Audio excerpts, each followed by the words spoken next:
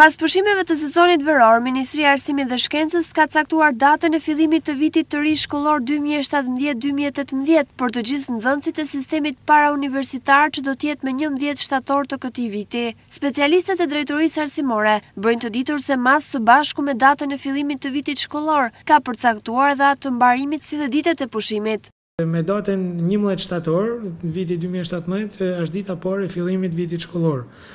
Pra çdo gjë është e përcaktuar në këtë udhëzim i cili ka dalë qysh me datën 31 korrik dhe është publikuar në përgjithësa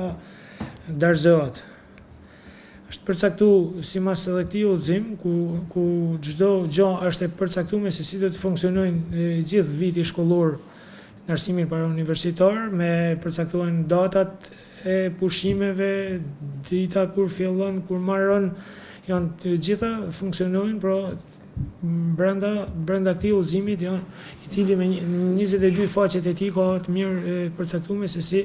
funksionojnë gjithë viti shkollor. Gjithashtu është përcaktuar edhe data kur fillojnë regjistrimet në shkolla, pra me 1 shtator deri me datën 8 shtator, pra në shkollave tona do të bëhen regjistrimet e nxënësve. Por përpara fillimit të këtij viti arsimor, duke nisur nga data 25 gusht, prindërit dhe fëmijët do të bëjnë blerjen e teksteve shkollore të cilat janë përzgjedhur nga mësuesit e të gjitha shkollave që në fillim të qershorit. Për sa i përket